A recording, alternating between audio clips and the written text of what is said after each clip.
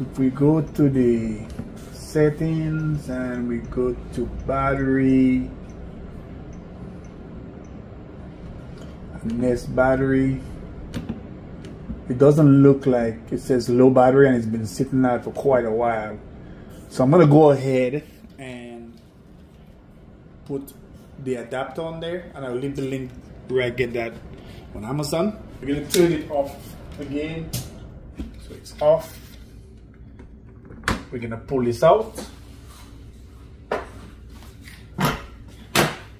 So I need to get this wire in there. I have already drilled a hole at the back. I'm gonna pass this through, but you can pass this wherever you want. You're gonna have to make it look nice or figure out how you want to have that work for you. But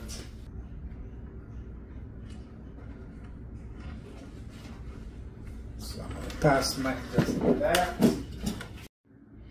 Okay, so I'm gonna put this in the C slot. I'm just gonna press this and push this in here, and I'm gonna put this in the RC slot on this side,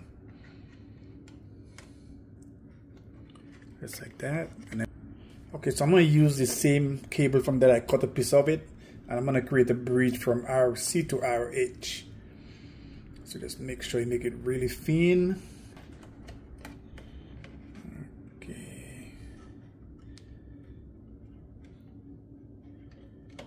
We can get those two together. Press that down. Here we go.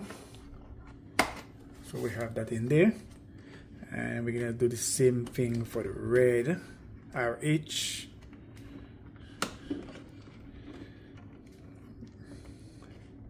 I'm gonna push this one in first because it's a little softer, and then I'm gonna try to push the red in. It's a harder wire, so there we go. That works. And again, we can push all the extra stuff inside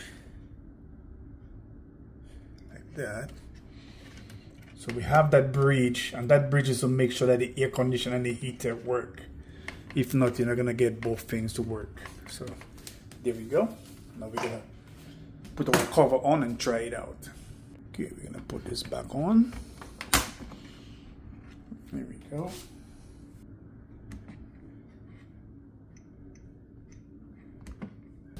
So now that we have that, I'm gonna go to equipment. You're gonna tap on that, and we can see we have power. We have 24 volts. Come on here.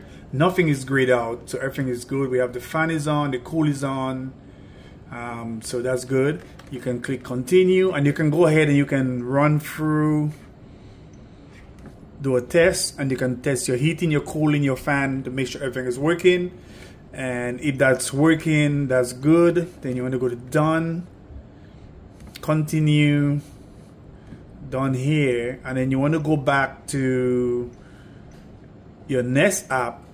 And if your battery is not charging, this will show you low battery. So right now this is charging, so that's working, so we're really good to go. So that's all it is, guys. That's how I fix mine. Again, so this is the box right here.